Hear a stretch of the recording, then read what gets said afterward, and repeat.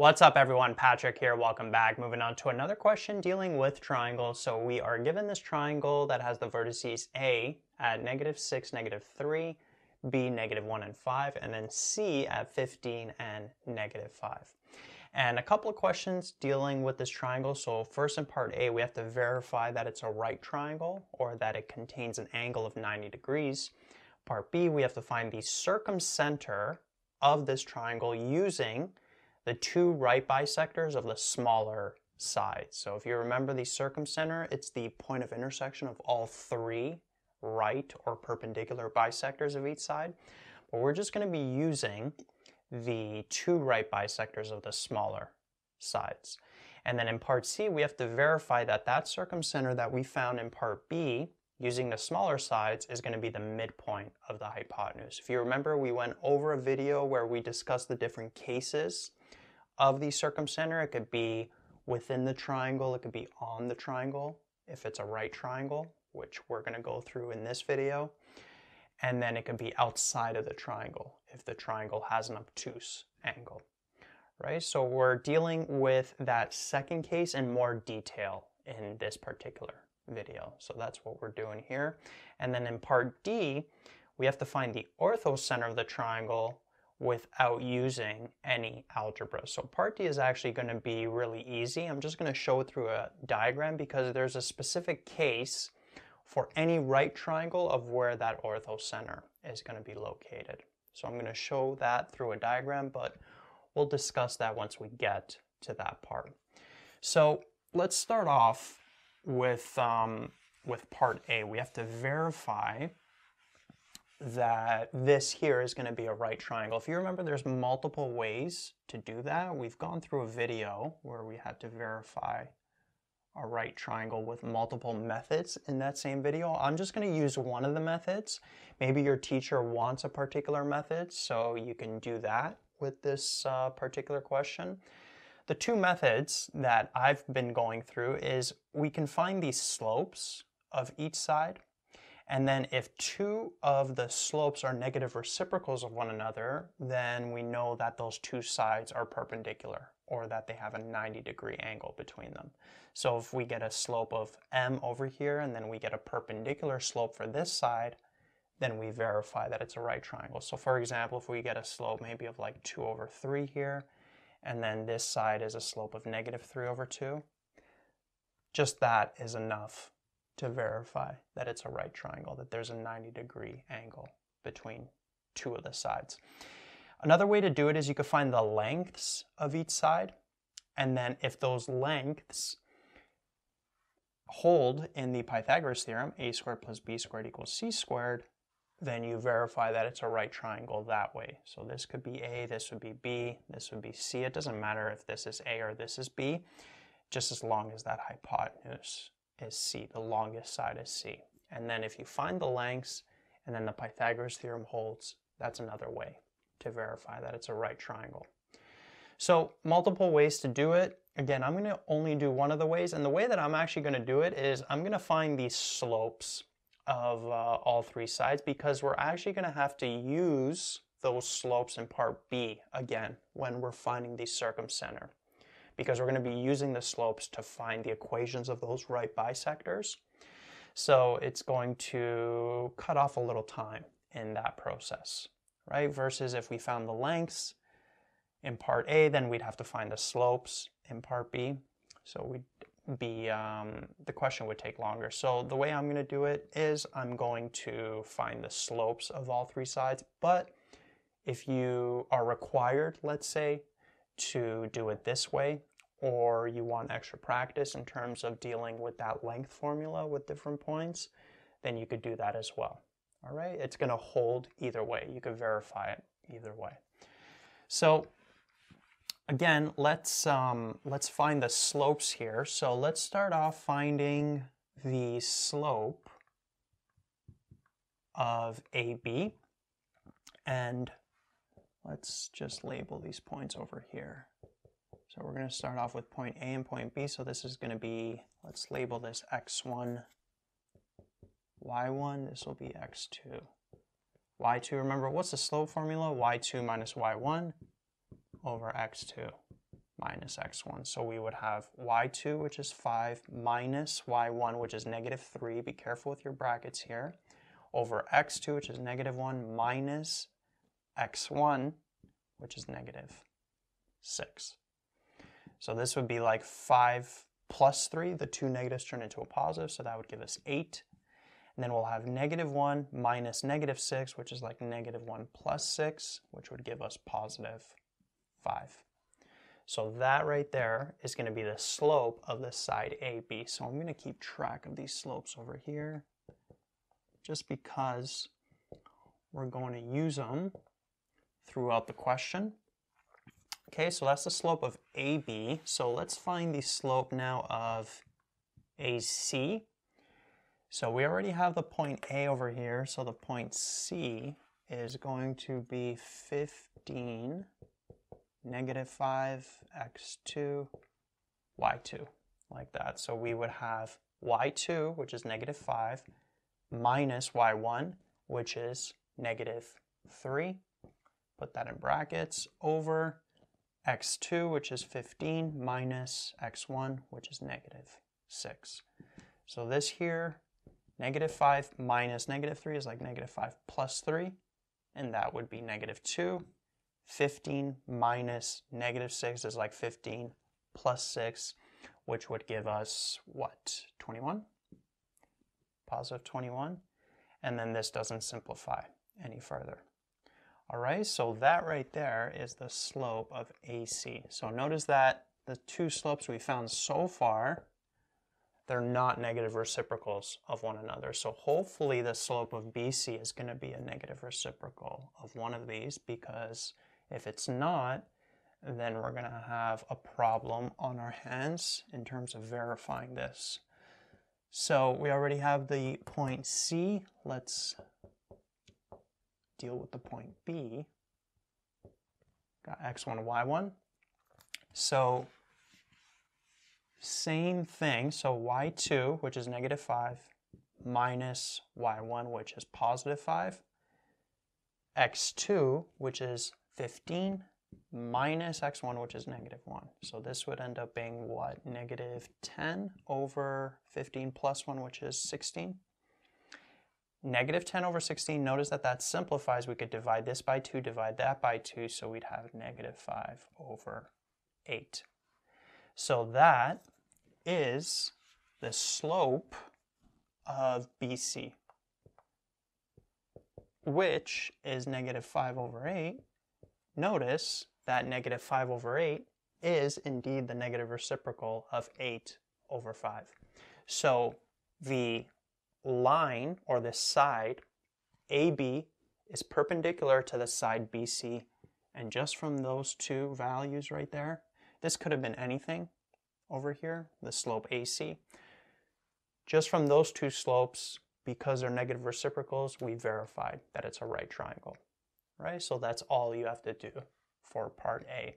And now that we actually know which sides are perpendicular, we can make a diagram here in terms of the actual points. So we know AB and BC. So B is the coordinate that's common in both, so this would be B over here. So we'd have A, and then over here we'd have C, right? AB and BC are the two perpendicular sides. And then AC is the hypotenuse side. All right, so that's why I didn't want to draw this specific diagram with these specific points before finding this, because I didn't know which sides are going to be perpendicular. So for example, let's say we had AB and AC be perpendicular. Then the diagram would be different, right? If AB and AC were perpendicular, A would be the common point here. So we'd have AB, AC, like that. And then BC would be the hypotenuse. All right, but in this specific case, AB, BC are the perpendicular sides. So that's how the diagram would look. This is not to scale on a Cartesian plane. If you did draw it on a Cartesian plane, then perhaps you can see a little more clearly before even doing any work where the 90-degree angle would be. but this is just a rough drawing I'm making here. So I wanted to get these values first before making the rough drawing, but now let's label these points, and we could use this diagram as a reference throughout the question. So now moving on to part B, what we got to do is we have to find the circumcenter of this this triangle here. And the circumcenter, it's the point of intersection of the right bisectors, or the perpendicular bisectors of each side. And more specifically, in part B, we're only going to use two of the bisectors, right bisectors, and the ones we're going to use are the bisectors of the smaller sides. Because if you remember from that video where we went through the different cases of the circumcenter, for a right triangle, the circumcenter for a right triangle is always going to be the midpoint of the hypotenuse. Because if you draw the right bisectors of these smaller sides, notice that they're going to intersect, right? We're going to have the right bisector here, the right bisector here.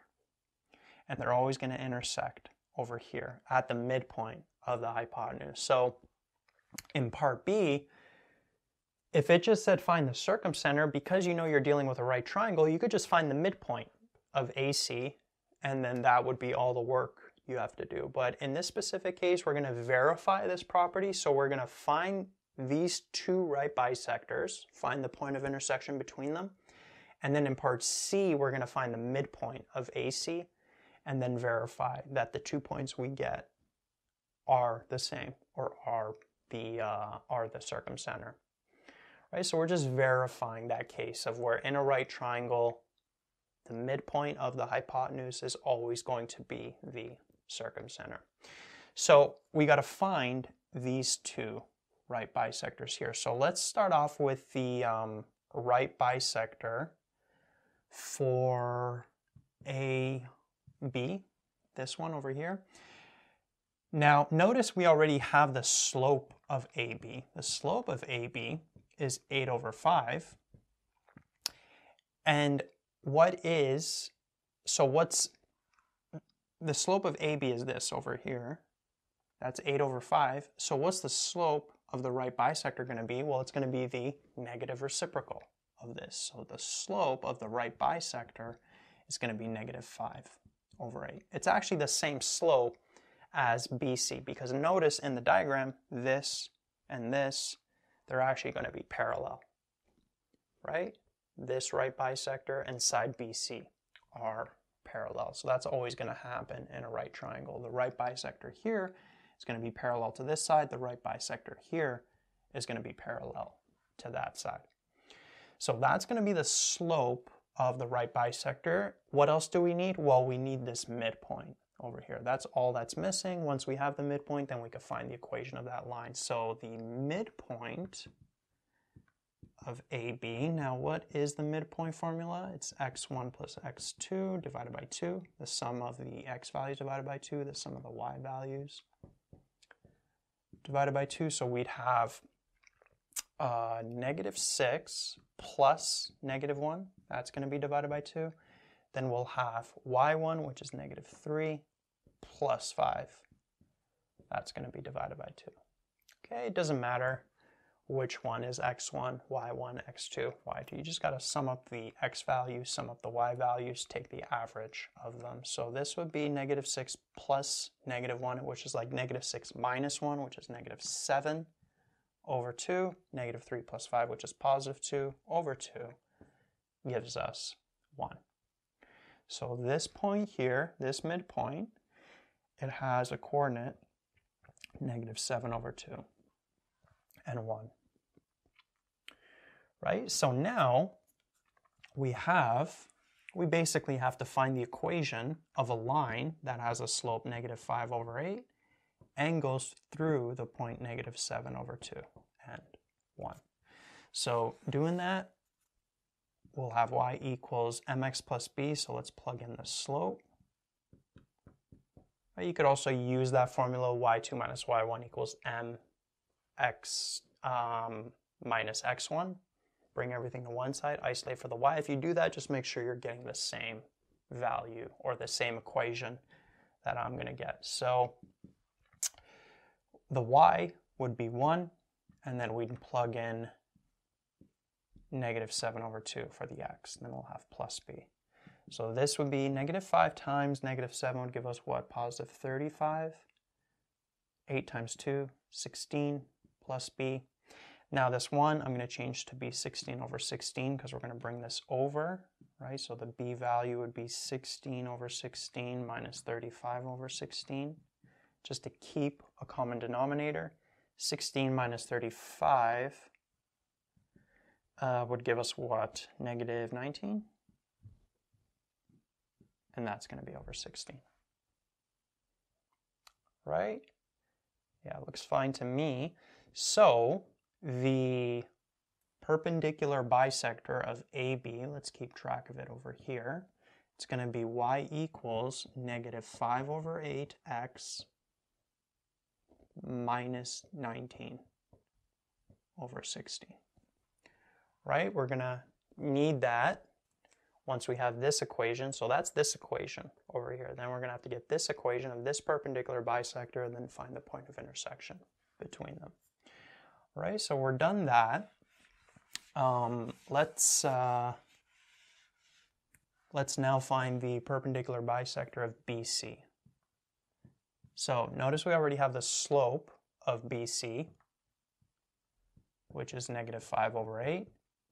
So what's the perpendicular slope going to be? The negative reciprocal of that. We flip it, change the sign, 8 over 5. As mentioned, it's the same slope of AB, right? This and this are parallel.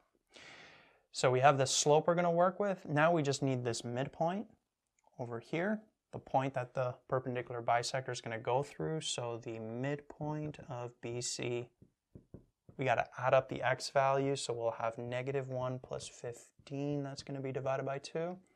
And then we'll have 5 plus negative 5. Add up the y values divided by 2. Yeah, looks good to me. So negative 1 plus 15, that would give us what? Positive 14 over 2. This here, 5 plus negative 5 is like 5 minus 5, which gives us 0. And so we'd end up with 7 and 0. So 7 and 0 is the, it's the midpoint between B and C. Okay, so that's a nice point to work with. So we have this slope. So basically we got to find the equation of a line with a slope 8 over 5. That goes through the point 7 and 0. So we got y equals 8 over 5x plus b. Plug in 0 for y. Plug in 7 for x. Yeah, plug in 7 for x, and then over here, this would end up being 7 over 1, 56 over 5, plus b, bring this over, so the b value would be negative 56 over 5. And then that right there, it doesn't simplify any further. So the right bisector of BC is 8 over 5x minus 56 over 5, like that. So that's this equation over here. And now what we got to do is find the point of intersection between those two right bisectors, and that's going to give us our circumcentre. So finding the point of intersection between these two, multiple ways to go about it. We can make them both equal.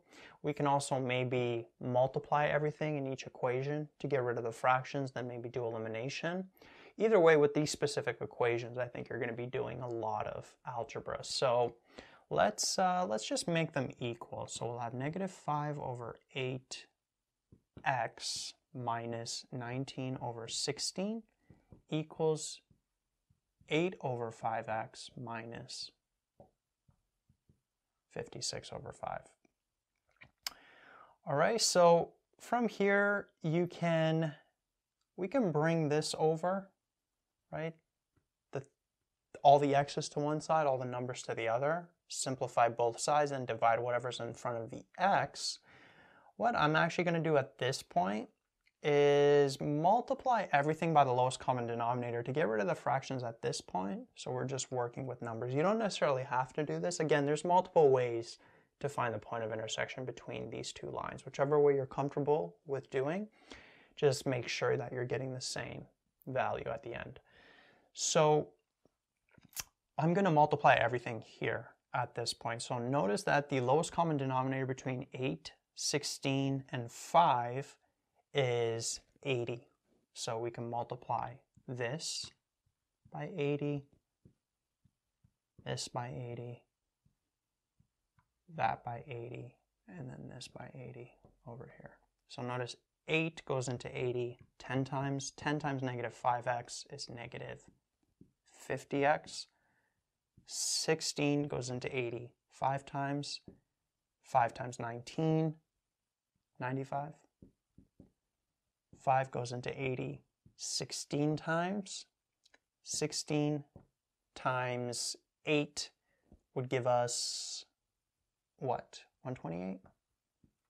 And there's an x in front. Minus 5 goes into 80 16 times, and then 16 times 56 would give us 896, like that.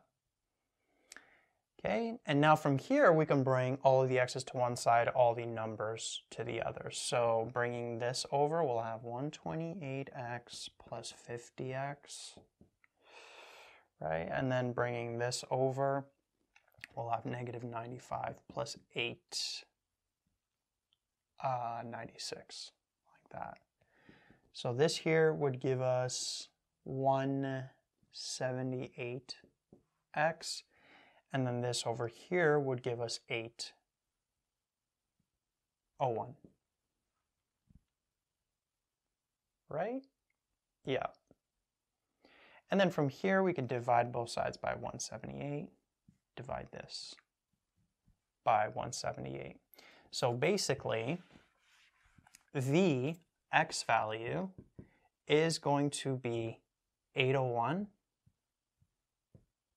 over 178, like that. And then we could simplify this over here, and actually both of these, if you go through it, you could divide by a bunch of small numbers, but both of these are actually going to divide if you do a little trial and error, if you wanted to get the largest number right away. They're both going to divide by, they're going to divide by 89, actually. Right? You could take 801 divided by 89, 178 divided by 89, and that's going to give us 9 over 2, like that. And so that's what the x value would end up being. So we have the x value. Now what we got to do is find the corresponding y value. We could plug this x value into either or. I'll plug it into the first one. So we'll have negative 5 over 8 times 9 over 2 minus 19 over 16, like that. So this would end up being negative 45 over 16 minus 19 over 16, like that. And then negative 45 minus 19 would give us negative 64. That's going to be over 16.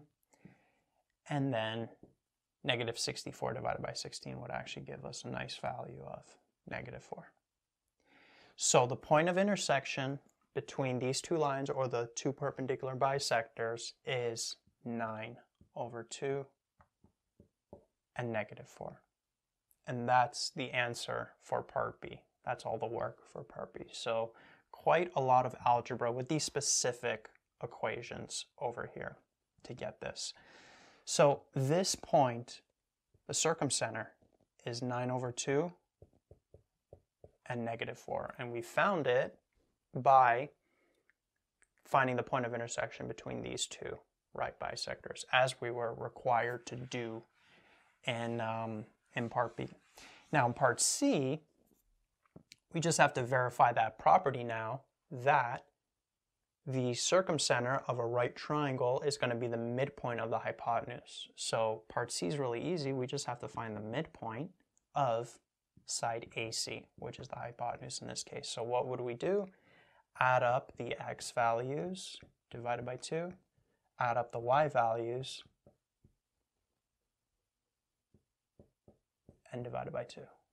Negative 6 plus 15, positive 9, that's going to be over 2.